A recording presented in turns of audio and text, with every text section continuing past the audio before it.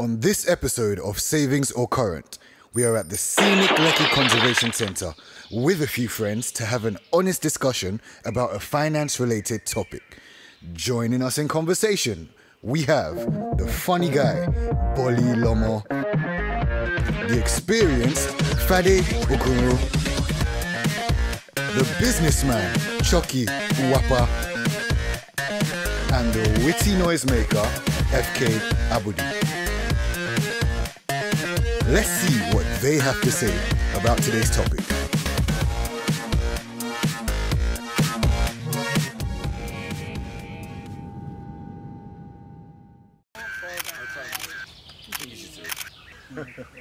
No problem. So, today, guys, it's all about living beyond your means. Guilty, guilty, guilty, guilty. I think guys are worse than girls. No, I think living beyond means is only people that live on the island. No, okay. People on the mainland are very comfortable with their life. No. Even everybody on the island is trying to. No, the thing is that we know that when we get home, we are going to need generator. But island, but an island, your neighbor has Boyabi solar panel. The other one has the inverter. Other one has a boat. Exactly. So you are thinking you don't want to be. So in mainland, all of us are using. Just have a car. All of us are using generators. Okay, but the problem is, I keep seeing you can't just people have 10 moving cars. from the mainland to the island. They don't have the means. No, they are still but aspiring. they're heading over. Well, God has done Then it for they'll them. say they live in Lekki phase, maybe like. Hit us with your infinite wisdom. Tell us, guys, how do you live beyond your means? Living beyond your means just generally is when you know you can't afford something, but just because you don't want to seem like you're broke. I think especially with the lifestyle of social media, doing things with the gram, you know, I might be just driving past the airport and I'll see a private jet, but I'll quickly just go and take a picture like as if I own it. No? To be honest, I don't think that's living beyond your means. I think that's different. Living beyond your means is basically knowing that you are Indomie and boiled egg person, but you are trying to eat buffet, or you are eating buffet. So you know that what you should be eating is boiled egg, 2 egg. Yeah, I agree, yes, all these things we're saying. But you know that in the culture that we are in, sometimes living beyond your means can get you stuff. I mean, do you want to do business with someone that comes in and, let's say someone has a good idea. In Nigeria, in Africa generally, having a good idea doesn't always work. If I see you and you're looking a certain way, already you're more likely to get business, Yeah, we're very but that's what we're saying, that it's the root of the problem. I mean, that's where you go wash. Culture. So everybody makes judgments on the package of things, but the problem comes where overdo the package without the that we substance. have now is empty. Living beyond your means is when you've got a Chanel bag or a Birkin or whatever and you don't even have money for credit. Like, fix up. You can ask you a question. What if you have a Chanel bag or a Birkin, you don't have money for credit, but you're going into a meeting where that Chanel bag can get you money to buy credit and I'm not Chanel bag. How? It's cool. How can a Chanel bag get... But the thing in is, Nigeria, I don't think having the stuff is necessarily the problem. I am wearing a Primark dress that was £3 and you don't look like you're wearing. Exactly. So as long as you've got the confidence. What's the brand of your bag? Look, So it was just this without the bag. I don't think having the bag is necessarily the issue. The issue is if you have like, you know, $1,000, you have money, and you know that you've not bought diesel, you don't have food, but then your eye has moved to let me buy a bag. Your priorities are priorities. Our culture promotes showing off your wealth, and you're known as a big man, and you're respected, and you've got the family name, and you earn those rights by showing your wealth. That whole, you're a Lagos big girl look, because I had to learn what that was when I moved to Nigeria. I actually don't think it's attractive. I hate it! What exactly is a Lagos big boy and what's a Lagos big girl? Lagos people are someone like me. Because I don't, Someone like you see, somebody that's but you know me, I don't really move in you know where I live, you know, like where I be, Banana Island. Okay. But the truth is that the real Lagos big boy are the people that live there, but the general Lagos big boy are the ones that they have nothing. Honestly, they look like they got it. You know, that's living beyond their means in real time. Their perfume is fantastic. You know, they managed to purchase a vehicle that the key remote is working. That when you like this, ping, you like to just do pia. The girl would just die there. Then you know their shoe, something like this. Because like Yes, that's it. All those, they have those. Gucci. I'm not the Lagos big boy. I'm still working. But you find that a lot of these guys that have that. They don't have it. If you fall in their trap, your life is finished. That's it. Your life is finished. But then Lagos big girl, Dubai chilling, boy I be pay, his private jet, like you said, working without credit. The stereotypical Stories. bleached, The long dress is weave, always hair to tight. there, eyelashes coming out like fans. They have like the latest Samsungs and latest iPhones and the latest bags and the latest shoes. You For know by example, looking the at them, car, you don't have it. you don't know by looking at them. But for example, I know people that the car they're driving, if the mirror breaks, they can't replace it. Yeah. Do you know what I mean? The point is that you're always hustling for stuff, right? This kind of person that you're always, or if you're a So babe, he's you're always eating- looking for But what about? somebody's Wait, daddy. I think there's an So there's extension. more about to- your life. There's Lagos big man and Lagos big boy. Exactly. The That Lagos was big what I was men are going. normally the parents who actually have the wealth. Have And Then the guy by is shopping. extension, Yeah. you then have the small there are two guys types of that Lagos are trying big to boys. look That's why like I a said man. there's some actually but Lagos don't big boys actually- that actually have this thing. Yeah. But it might not be their own. Yeah, They it's- might just be using daddy's car. Fair using enough. this, And there's using some people that actually have their money, so it's very hard because that. Very hard to tell. You'll see guys like If you you- come into money, everybody is going shopping, go shopping, you're buying a scarf and a belt, and then you're calling me like, oh, can you buy food for us? I'm like, I don't understand. I saw you just bought scarf a for big everybody. belt, you just bought Yeah, scarf. I know the people that do it. So in my industry, artists. There are loads of Wow, they love artists that. I that thought you they would have to do think. that to look. Why? You would Why think do you that have- because As an they're artist, they're 'cause trying you're to sell- keep you're up selling with a the lifestyle. lifestyle, You actually they will have. call me, be like, oh please, can you help me just send money to my guys so they can buy diesel. We've all definitely had those moments where we've lived beyond our means and we just think, YOLO. I bet these guys can definitely say the Remember, same. we're all planning a holiday, and realistically, this holiday was like out of budget. It couldn't really cut it, but I thought to myself, I don't get it. Now I wouldn't do that because it doesn't make sense. Yeah, I think- you just have to respect yourself You at a just have to certain respect age. yourself. Like, Yeah, you you know, just have to be like, When you come back to Lagos from living abroad, I mean, let's say you're living abroad and your parents are sending you money every month, you get comfortable in that lifestyle. Yeah. There's a very, very thin line when you come back here.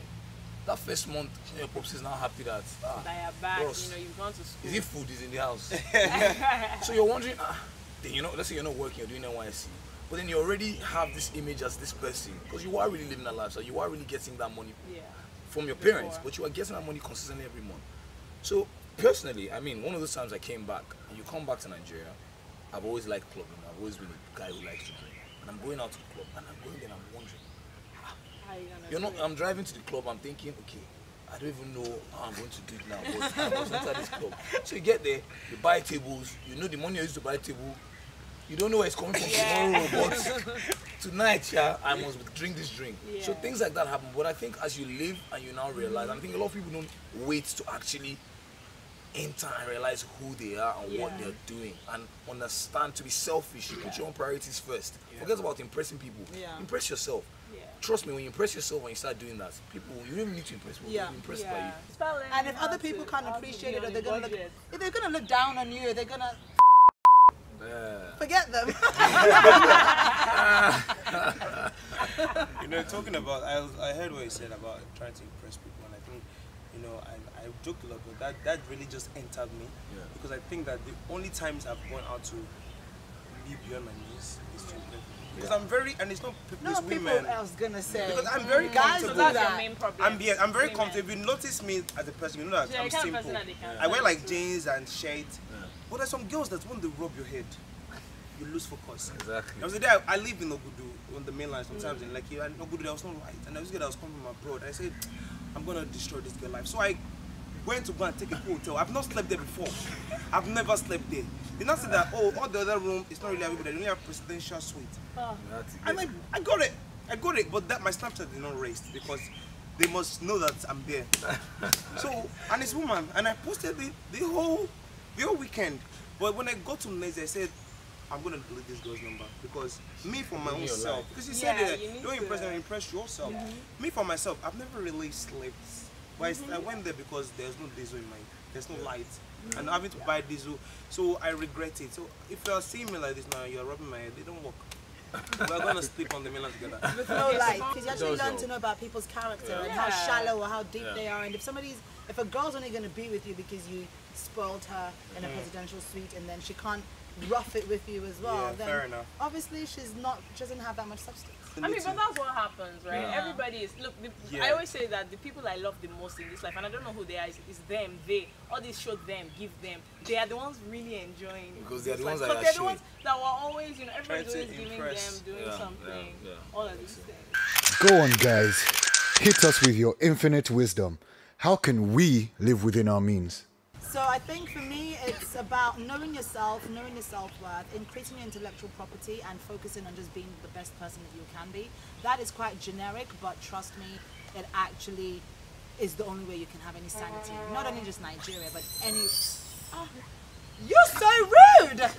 There's a monkey sticking his butt in our face. What's all this monkey business? It seems Rafiki and friends want to join in on the conversation.